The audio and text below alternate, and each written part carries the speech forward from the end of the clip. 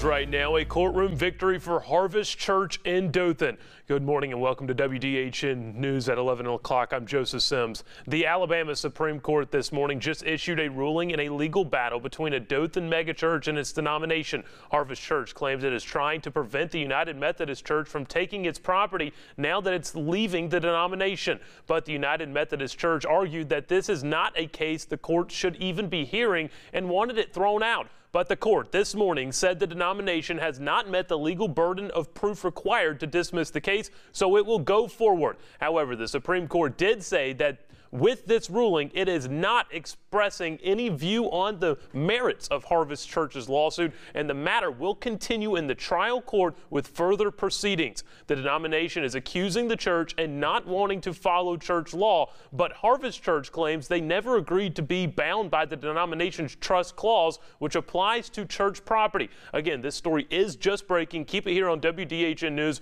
We'll have more online and tonight on WDHN News at 5 and 6.